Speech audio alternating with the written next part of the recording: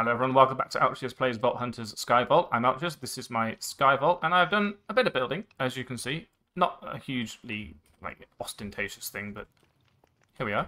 We've got some things over here. So the idea of all of this was that I've got somewhere to pipe to whenever I've got some production going on, like the cactus, like the still ugly golem farm over there. That's going to involve pipes, and it's going to involve probably a better storage mod. This is just chests, right? And they're not particularly well sorted. This one's full of veggie stuff, but, you know, there's an assortment of things in each one. So maybe we want to look at the drawers mod as well, because that's a really good one. That's basically a staple. You can't live without drawers. And to do that, we're going to have to do some more vaults. So let's see what this thing wants from us and see if we need to build any more farms. Probably about time that it demanded of us a mob farm, don't you think? And also, I'm not sure if this button works, so we'll find out. I think we need a moss farm. I don't even seem to have any moss blocks. I thought I had loads. Wrong chest. Found it. So a moss farm we can do. It's not hugely difficult, but it does involve maybe a lot of pistons. It involves some construction. Maybe we can do that today. Let me plan this, and let's get started on it, actually. We could probably put it there, right? We don't need these platforms anymore. Yeah, good idea. So the two sort of principles of making a moss farm is that, first of all, if you use a piston to push moss at something that the piston can't move, i.e. obsidian, you can also apparently just use a furnace, something that won't move when the piston pushes it. The moss gets broken. If you were to do that with something like stone, it just doesn't do anything, but the moss itself will pop off, so you can automate breaking it in that respect. And the way you can automate making it is, this will actually work, even though it's not touching, as far as I understand. If you bone meal this, the stone will turn into moss, and assorted other things.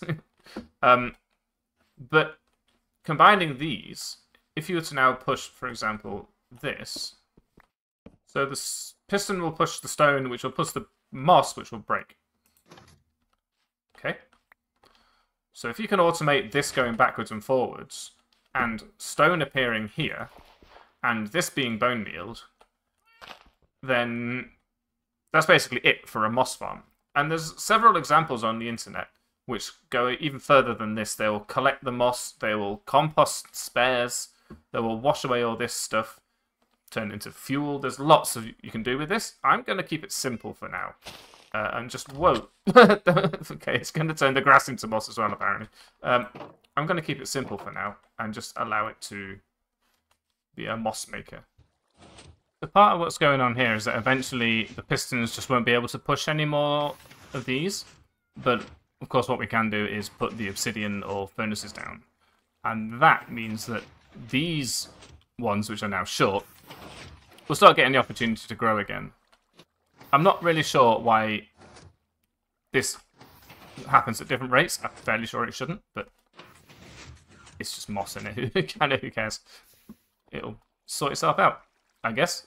And if it doesn't, we can figure out what we've done wrong and fix it. So this is the first bit. We've got an extruding of 7 strips of stone. That seems good. And then we can manually put moss on this if we really want to. So if we were to bone meal this, boom, moss, etc. And then we can turn it on again to fill up the grass area. So I'm going to leave this here because there's only so much moss that we actually need.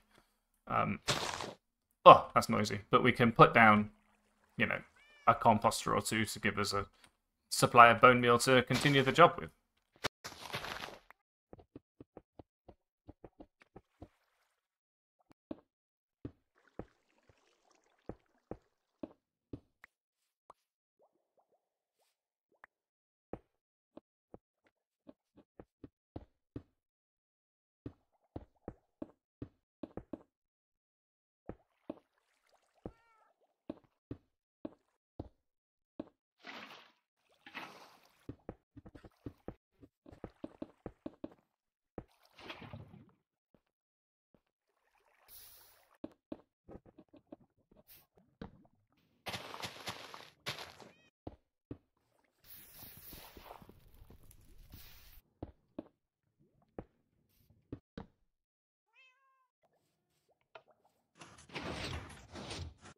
Yeah, okay, look, so I moved it down because I wanted this to be the stone layer, and you can see that when there's actually something to do, the lava has to flow back.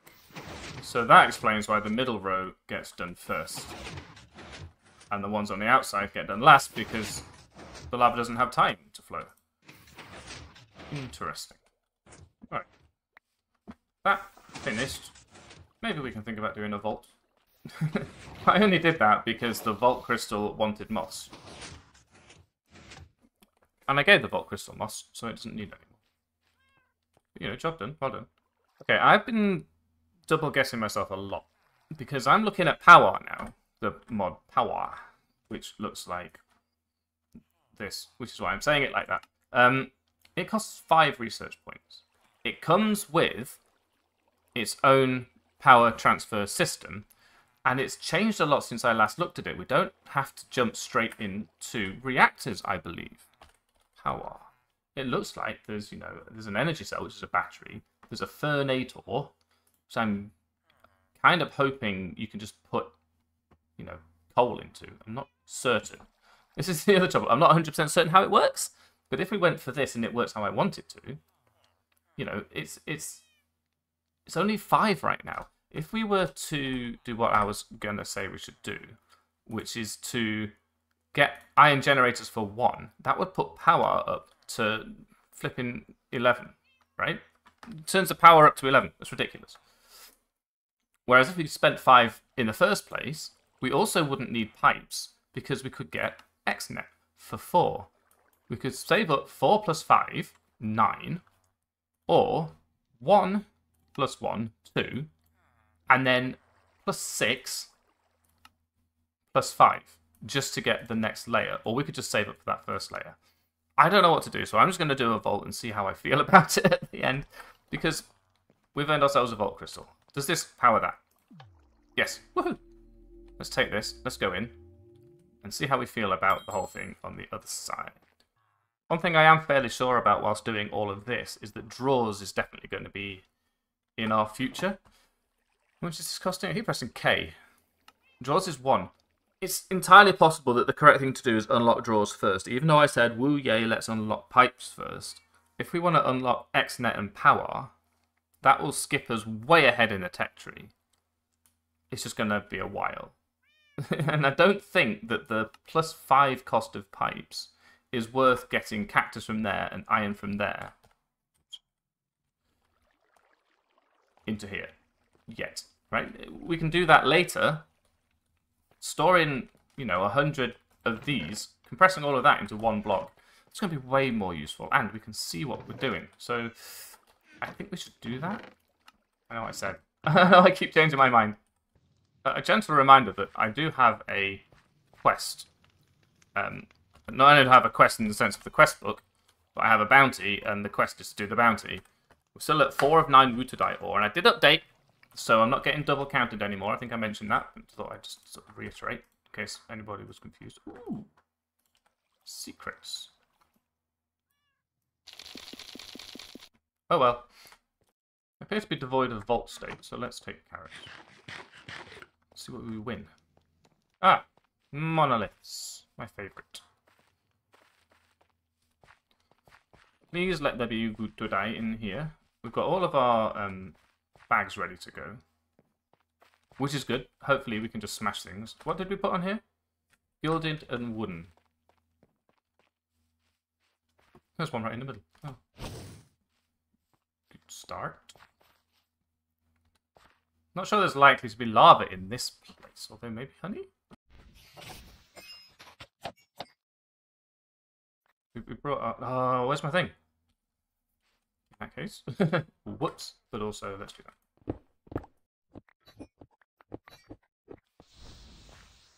that. Ah, we wanted to unlearn the piercing of this, didn't we? We should do that afterwards.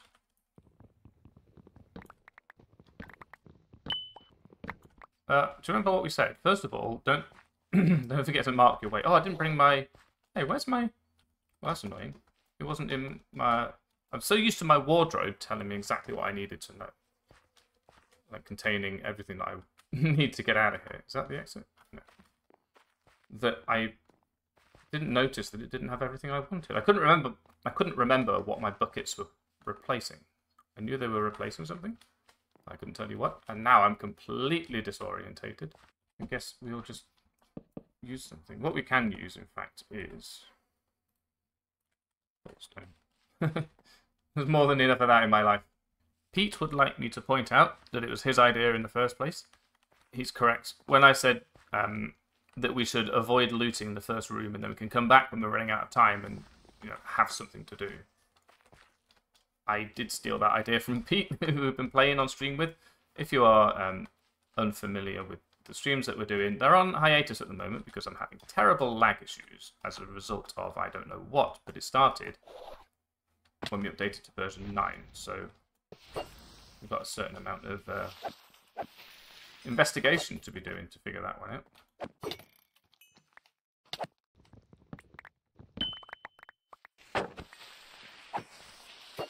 Out of mana already. That's crazy.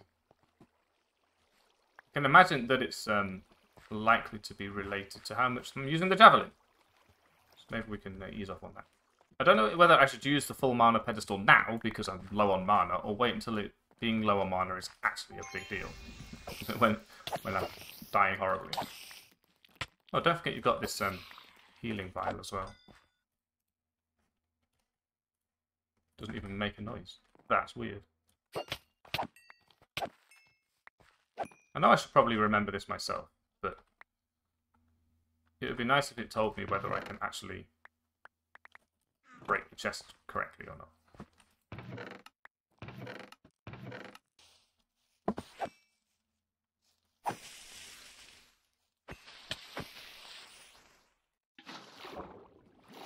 Hey, where's my sickle? Oh no. Oh, this is a terrible vault. I've been completely unprepared because I relied on the switching mechanism of the wardrobe, but I didn't actually check that my wardrobe was correctly configured, so that was my mistake. How badly do we want to actually win this vault, you suppose? Not like how poor of a win do we want it to be. Honestly, if we fail this vault and run away, I wouldn't be too salty.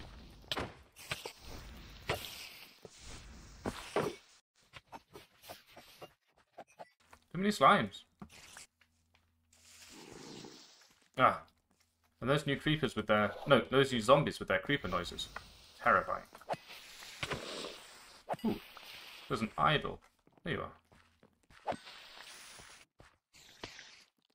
Ah. Should be one of these. Baddies? Nothing. No baddies. Great. Did I already get it? No.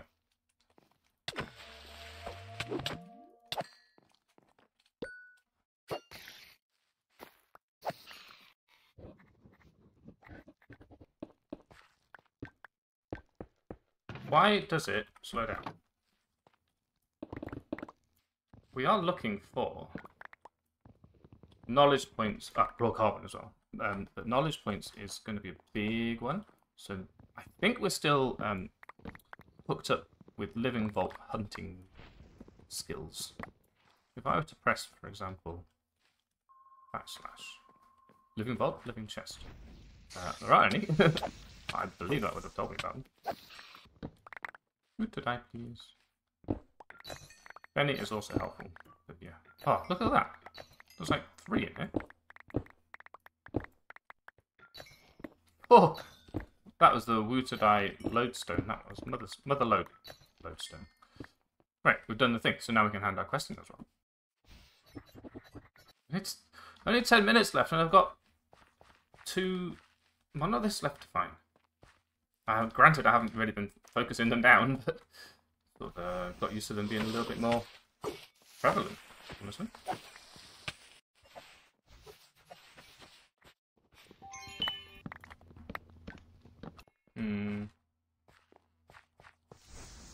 Lots of cool POIs, but they're all wooden chests, which is crazy.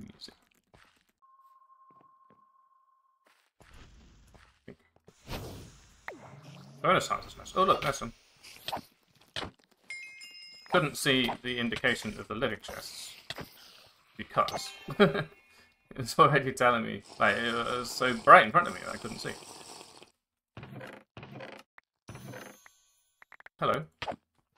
You just hide in. It's not hide and seek, mate.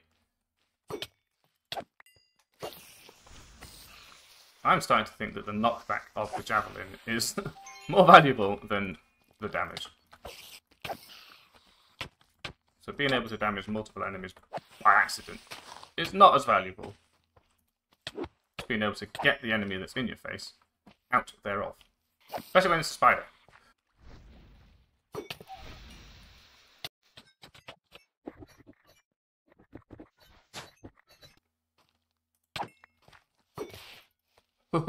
So in that situation, I can see the value of the piercing javelin, but that's such a rare situation.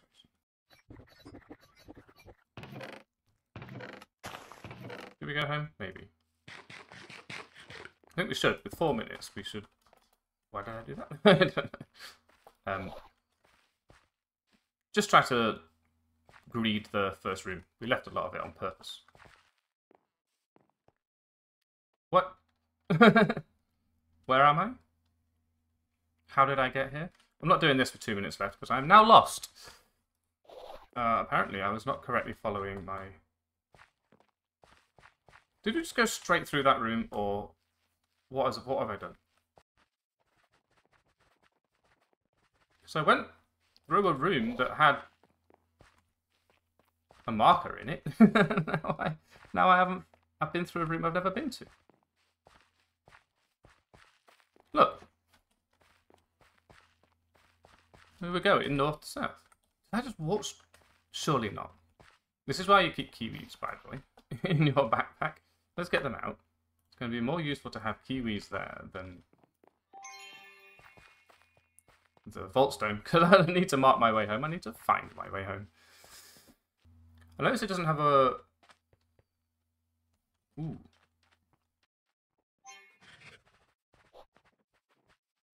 Don't remember this. But that might be because I turned at some point and didn't notice. So this might be my first room. It is! Ah! How did I do that? I must have turned left at some point and then gone, wait a minute, I'm supposed to be going south. See, that's what the Vault Compass is good for if you want to spend the money on it. Avoiding situations like that. But we avoided it with our own skill and judgment, so well done, everybody. Level up. Got an expertise point out of that, so we can pick one of these if we want to. Well, we do want to, but I don't want to do it now. It doesn't help when you lose your soul pouch.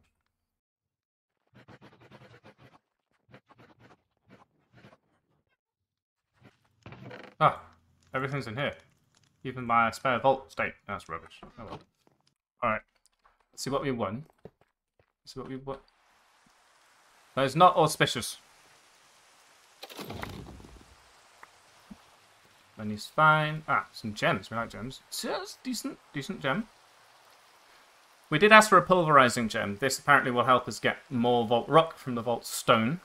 Shoveling could be useful at that size.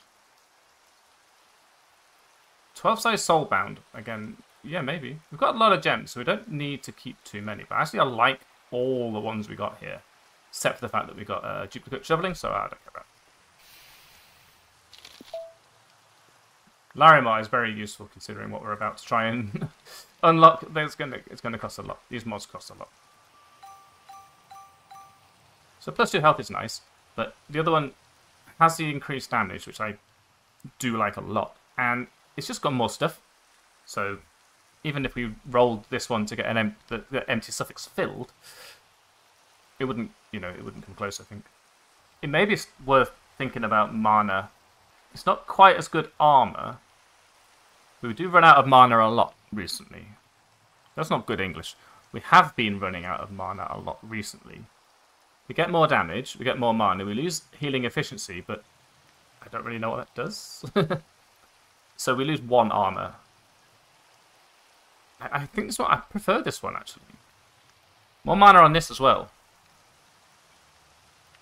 But I like that we can think about using this one soon, actually. Is soon now? The one we've got equipped that's about to break has had an empty suffix this whole time, and I didn't even know. Oh, that's rubbish. Put our fried egg on. Now, I think an aqua affinity might be useful because we do find POIs underwater, don't we? Yeah. So we need a better way of storing our jewels. You'll recall that I didn't move this because it's now completely full, right? I don't know what that is, actually. In all fairness, I don't actually know the best way of storing jewels, except to just put them on your tools and not worry about it, because then they're gone. For once in my life, I've actually not got enough space in my hotbar. Okay, now that it's nice and quiet, we can talk. Let's enact our plan, which is basically the same as everybody else's plan. you get draws. It's really, really good, okay? I'm sorry, but it's going to solve so many of these problems. It's not just the fact that you can fit so much in them and, you know, collapse some of these stacks that are overflowing our chests. It's the fact that you can dump everything into all the drawers at the same time using a drawer controller, which we'll look at. If you're not familiar, we'll have a look at how this all works. The idea of then going for XNet and power at 5+4 instead of pipes is not standard, I think. Many people will probably go for something simple like pipes or, you know, increase the double pouches or something like that, which costs us 3, by the way. It's not cheap already. Or maybe play with Create. If we were in a non-skyblock world, I would probably play with Create, because that's exactly what we did in our server, which is currently not working, but for me. But, you know, doing things differently, we're going to try something else. We have probably got plenty of knowledge essence at this point, so let's have a look what we can afford, and let's just keep doing vaults and save up for this. It's not a common way of doing it, but I want the economy of it. It's perfect, rather than, you know, just doing things the standard way just because it's there to be done. Oh yeah, we won our thing as well. Remember, I didn't press it for long enough. 9 of 9 Utudai ore, which means we go over here. We go claim reward. We've got finally a whole bunch of chromatic steel. Oh, thank you so much. And emeralds and gold. That's nice. But we also won our quest. We can complete this quest, which gives us the reroll pools, which we've been talking about before.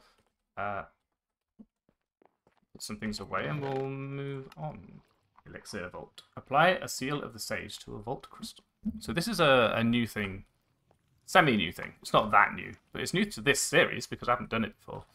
This here seal allows us to force a vault crystal that we make to have the objective of Elixir Rush, which is the one we like. We know we like Elixir Vaults. You can craft them. They're not terribly expensive. I may have mentioned this before when we found blank seals the first time. You apply this to a crystal, and it ensures that the crystal that you make will be an elixir vault. So if you need a certain objective, maybe from a bounty or something, you can, you know, influence whether it happens or not to some extent. Find 9 vault meat for. Actually, this could be good. I like the repair core. Yeah, let's take that actually. Or we'll forget. So now we can select for ourselves an elixir if we want to, which we may do at some point. Hello, other cat. So it wants us to apply a seal of the sage to a vault crystal. Tells you how to do it, combining it in an anvil. Okay. So let's make ourselves a vault crystal, and then I promise we will start doing something with drawers. Snowballs. I did say we should make a snowball generator, did I not? Probably we should. 8. I died.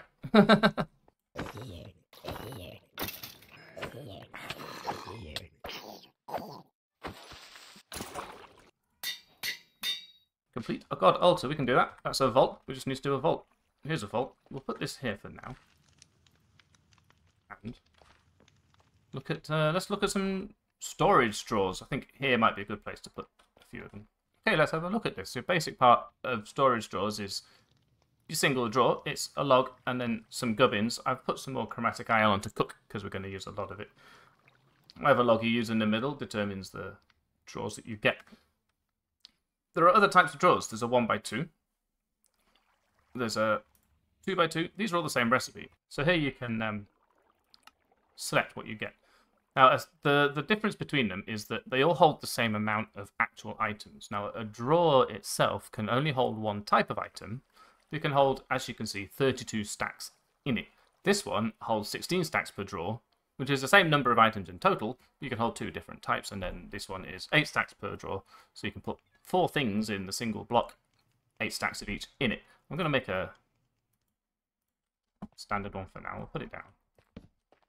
Drawer, easy. That's what you want to do. You want to take anything that you've got a ridiculous amount of, bring it over here, right-click it. There is now 64 volt scrap, as you can see in our tooltip. Double right-click, all of it goes in.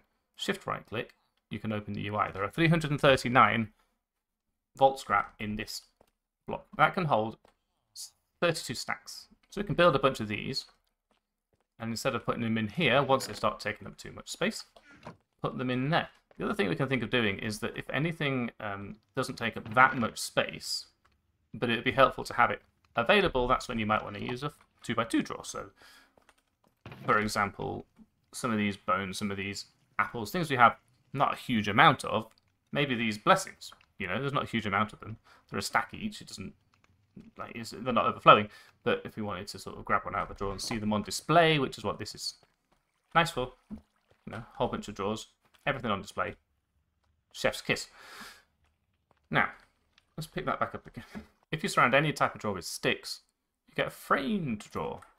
So the way a framed drawer works is you put it in the bottom right here of your 2x2. You can use a 3x3, but it only needs 2x2 space. And whatever blocks you put in it, that's the textures it will take. But you have to put at least 2, well, maybe 1 block actually. At least 1 block to cover the whole thing maybe. And then, yeah, 2 blocks to choose other parts of it. So you can see if I do this, I just get the whole thing as spruce log. It's not just spruce log, it's the bark. And if I use the strip log, that'll do the trim of it, and this side will do the face of it. So I can put stone here, for example, get stone, wood, and another wood. That looks okay. I wonder if you can retexture it. You can. So if you don't like it, you can experiment. It does use up the blocks, but that's okay. So we put this down. Kind of looks like a strong box, actually. I quite like it. So what we can do here is we can use different textures to fill in the place. So I'm going to do that. Anyway, that's off-camera work. The other thing we're going to want to make is a drawer controller. And I'm saying it in that tone of voice because anybody who's been here before knows what's wrong. I need a POG. We can probably make the black chromatic steel ingots, although they are a perfect black opal and 8 chromatic steel ingots each. That's a bunch of searching. POG is one of each special type of gem. Let's see if we've got them. So we're missing tubium and iscalium. So we're not going to be able to make this until we find them, but also we're not going to be able to make it until we have way more black opals and stuff. But it's nice at the start. And the reason is that if you have an inventory full of stuff, you can just double right click on all of your drawers, put everything you've got in your inventory into them. If you have a drawer controller, you can double right click on the controller, and it will distribute all connected drawers within, I think, a 12 by 12 by 12 square radius, so a cube with that in the middle, which is brilliant. So that's why it's expensive, and also it's Vault Hunters and it hates you. There's another type of drawer I should mention, which is the compacting drawer, and of course it needs chromatic steel, what doesn't? But I've saved over this one. So it's 2 extraordinary Larimar per one of these, so they're not... Excuse me. So they're not cheap. Maybe I should put a trapdoor on that. But here we go. Our compacting drawer is different in its way. You can frame this as well. I'm just not going to do it right now. For certain things that are quite pesky, like, for example, dirt, you put a compressed block of dirt in the top here, and that's going to go all the way up to the top. Let's start with dirt. Put all the dirt in there. Now we can get 2x dirt from up here. Right? All gone. That's a 1x. Go in. Ta-da! So these are good for things like that. And then there's one more thing, or 2 more things, which are keys. There we are. So a drawer key allows you to lock the drawer. That means if you take everything out of it, let's try something we've got less of. If I take everything out of it, it's now empty. Okay, don't do it like that. You take everything out of it and then don't unlock it like a fool. Can I even look in this? There we go. There's nothing in it, but it knows it's andesite. That was a palaver. And then the quantify key, which I've not made yet, simply tells you how many items there are in the drawer. You don't have to do that. You don't have to do this, but I recommend this because when you pull everything out of it, you're going to be glad that the system knows where it should have been when you put more back in. Okay, we can pipe into these as well. So when we do get a piping system, easy. We can pipe into the drawer controller, which is even better. Which I guess I could put here. Right? Anyway, we'll talk about that when it becomes relevant. But right now, not a lot I can do. So let's leave it. You maybe make a chromatic iron pick during all those quests. So I thought, why not make a general purpose sort of overworld tool with shoving an axe in? Can use the largest jewels that I've got here. And you can see now I'd have 27 capacity left. You don't have to do the adding up yourself. Amazing. It seems like a good idea. And we are going to lose fairly soon the one that's going into our vaults with us. You know, it's only got so much durability left. We can repair it. It's got one repair dot. You can see that. So if we needed to, we could. If we wanted to preserve the jewels that we put on it already. And being only level 15, we've got quite a long way to go before we can unlock the next tier of tools, which are going to be chromatic iron, chromatic steel, of course. Everyone's favourite. Why haven't I got any of it? So, I've got 10 actually. That's pretty good. Yeah, I'm not worried about, wasting this, but I am worried about wasting that one. So maybe we repair it, use one of our repair cores. We'll see.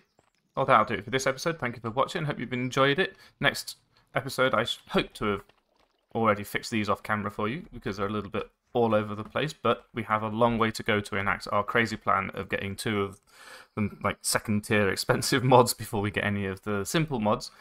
So we're going to have to do a lot of vaults. There's going to be a lot of vaults next episode, I hope, provided that the vault altar is kind to us and lets us actually make them without a week of constructing farms. We've got our cactus farm, we've got our moss farm. Anyway, this has been the end of this episode. I hope you'll join me next week. I've been Archers, this has been my skyblock, and I'll see you next time.